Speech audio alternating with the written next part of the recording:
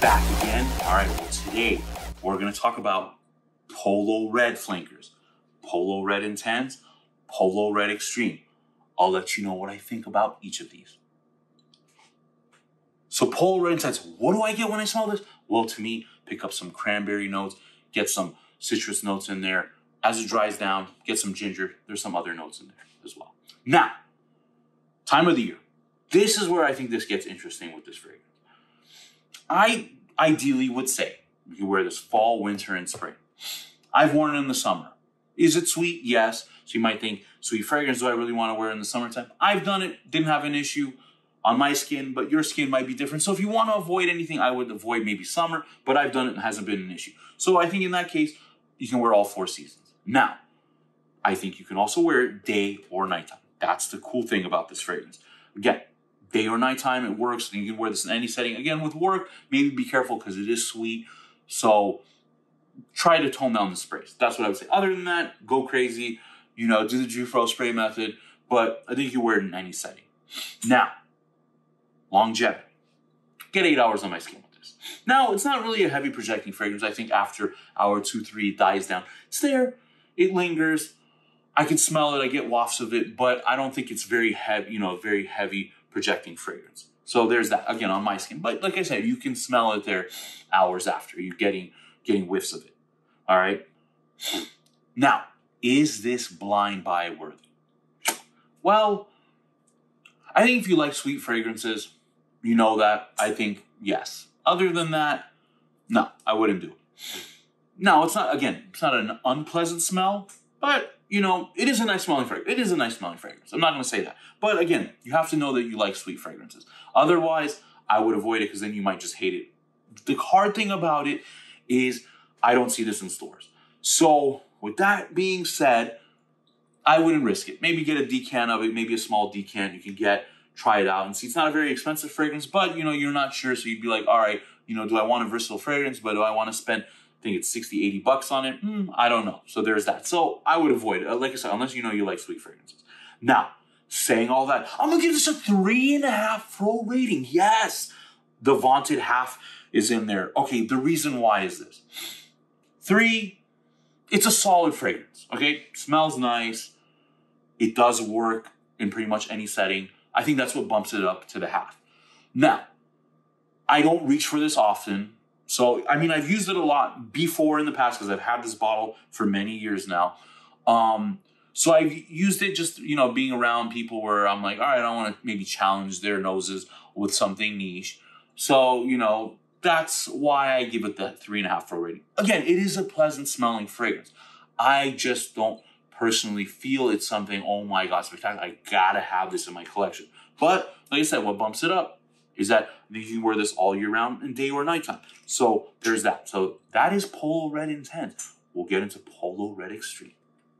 So now with Polo Red Extreme, so what do I get when I smell this? It's actually a very simple note breakdown. There's really only 3 notes in there. There's a blood orange note in there where you can smell it. Coffee, I definitely picked that up, and woody definitely picked that up. The citrus there, it's there. I don't really pick up on it. I feel, it's like I said, it's there. You can smell it, but to me, the coffee and the woody notes are heavier on my skin. All right. Now, in terms of time of the year, to me, I think you can wear this fall and winter for sure. Spring, if it's a cooler day, perfect. Now, day or nighttime, I think you can wear this during the day. I really think you could, but it is kind of heavy in my opinion, at least for me. It doesn't necessarily last that long. That's the only thing, but I think it's better suited for the evening time. Again, I think you can wear it during the day because, again, it's not very heavy projecting fragrance, but evening time is best suited, okay? Now, in terms of setting, well, let me tell you, to me, this is best suited if you're going out on a date. Now, the reason why I say it is this. Again, it's not heavy projecting fragrance. So I think if you're going out and you're like expecting you want everybody to just smell you in a room, this fragrance is not it. But if you're going out on a date with your significant other or you're trying to impress someone, I think this is a great scent. I think this works very well for that. Again, I only get 6 to 7 hours on my skin with it. Between there, I've tried it multiple times there. Again, it's not a very heavy projecting fragrance. So if you're going to be in close proximity with someone, this is a great fragrance to wear. So there's that. Is this blind buy worthy? Well, let me tell you. No, and I'll tell you why. Now, very simple note breakdown, right? Okay, but again, if a coffee can be hit or miss with people. That's the thing. Like, I love the smell of coffee. I drink coffee every day. I love it brewing. I love just smelling it. So to me, I know for myself, this is something I would want. Just because, I mean, that's what when I blind bought this, okay?